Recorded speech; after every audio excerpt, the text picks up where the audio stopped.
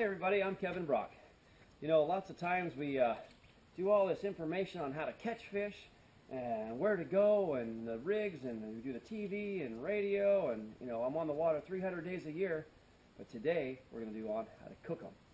So once you've caught your fish, and we're going to talk about doing a little beer battered whitefish today.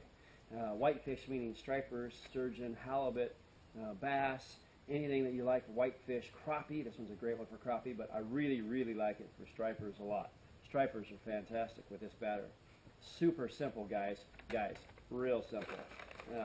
You want to impress the ladies at home, you know, you just grab a bag of this, grab a bag of the old seasoning, Kevin Brock, tap some of that in there. You don't need a lot. I've already got some mixed up. You can see I already did some right here. You add some beer in there. I really like Corona because it makes it that light, white, flaky in there. Mix it all up nice and good. Now, the key is when you mix it up, get all the flour out of it, of course. But you don't want it so thin, you know, that it just runs off there. So it's kind of got to be kind of thick.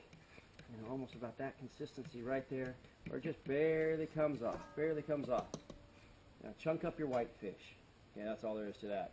In your pan, chunk up your whitefish and put in 5, 6, 7 pieces or so there. Just put them all together in there. Then what we got, get your deep fat fryer. Whatever you use, get some oil in there. You know, get it about 350 to 375.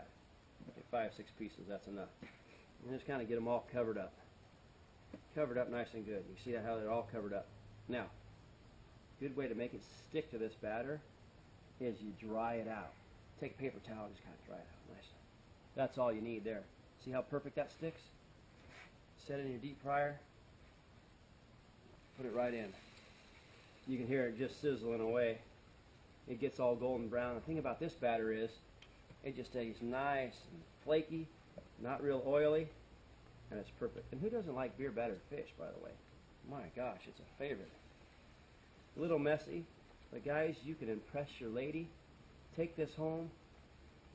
Now you can not only catch the fish, but you can take it home and you can cook the fish for her too. It's pretty cool. She will love you forever. Your family will love this.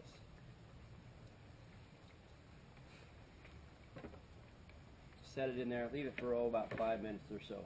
Guys, it's really that simple. One bag, one beer, mix it up together, get it at a certain temperature, 375. Grab some of this. I just pulled this off there right before this. Man, it's still hot. It's still steaming. Look at that, how it flakes apart like that. The pieces are just falling off there. Man, that is good. They will come back for seconds.